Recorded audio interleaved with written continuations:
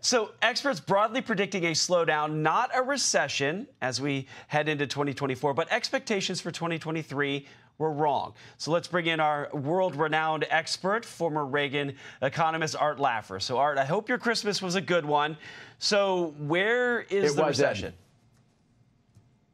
Well, I don't know about where the recession is now, but I do know that Biden is totally incorrect in describing that it's the press's problem or it's something. Bidenomics isn't working because inflation is way, way down. That's true. But prices aren't down. They're up 20%, and people buy things at prices, not at inflation. So they're 20% worse off than they were when he took office. GDP growth last quarter was very good. It was a little less than 5%.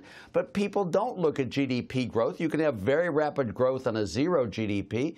What you really want to look at is the level of GDP, which is way down from the trend line it was under Trump. And the last thing, if you look at interest rates and participation rates, they are way, way down. Unemployment rates may be low, but employment rates are even lower. And people have jobs that are employment rates, not unemployment rates. So everything the president was saying about the economy and how it's been really good and all that is just plain wrong. And if he's as bad on his forecast next year as he has been this past year, hold on to your seatbelt. We're in for a bad ride. And that's the disconnect. What you're describing is what people are feeling. Yes, totally. And the president would So let me ask you this. I want to go back to this recession talk.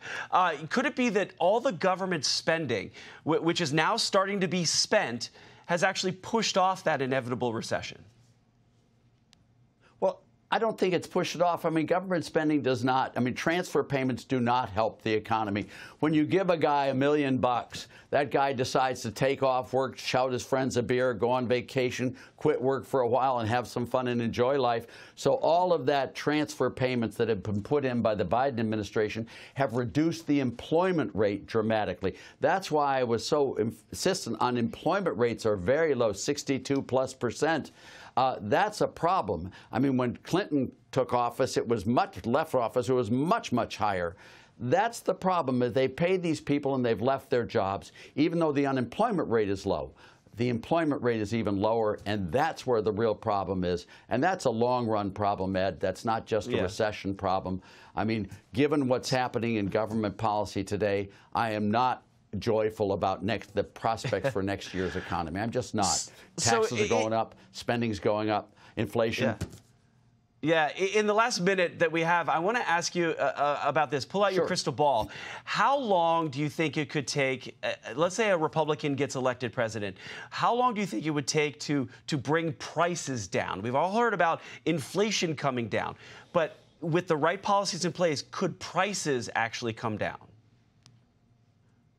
Well, it depends on whether Trump could get control of the Fed or not. I mean, the Fed really does control its balance sheet. It shouldn't be independent. The Fed should be controlled by the administration, and the administration gets blamed for inflation.